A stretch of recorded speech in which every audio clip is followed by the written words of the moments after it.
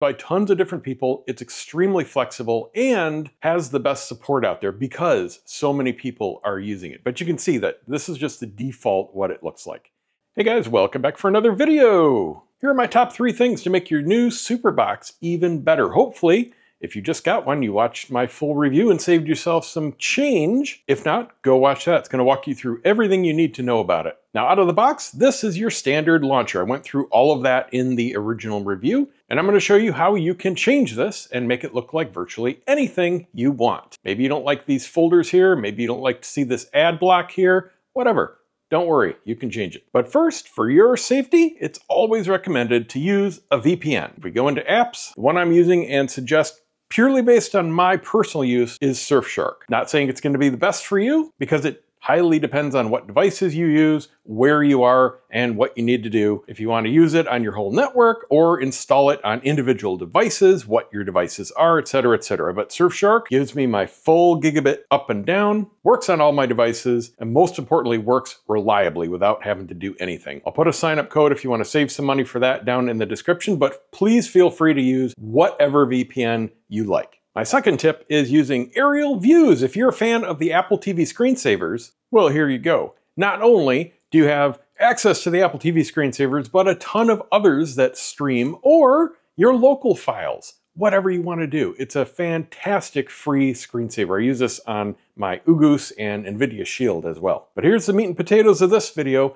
a new launcher. I've installed 4 here just so you can see them. These are 4 popular ones that are easily found right on the Google Play Store. Now, some of these are very different than others. Project-TV is going to be for most people because it is by far the most popular one out there. It is used on tons of different devices by tons of different people. It's extremely flexible and has the best support out there because so many people are using it. But you can see that this is just the default what it looks like.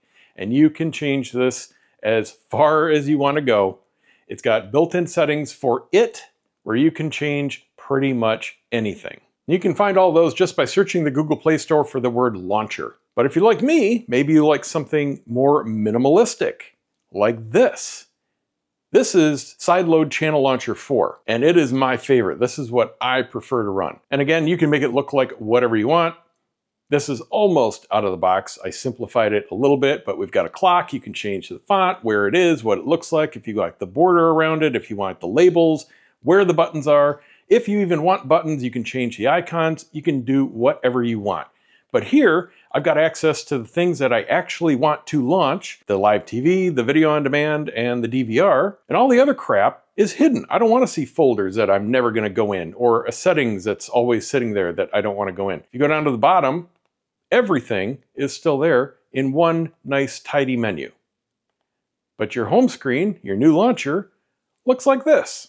It's a fantastic launcher. If you go into its settings, select Open Admin Mode, now you're in edit mode. And this is how you add things, move things around, resize, etc., etc. Super easy. When you're done editing, you just close admin mode and it's back in normal use. You want to add something to it, you just bring up your apps.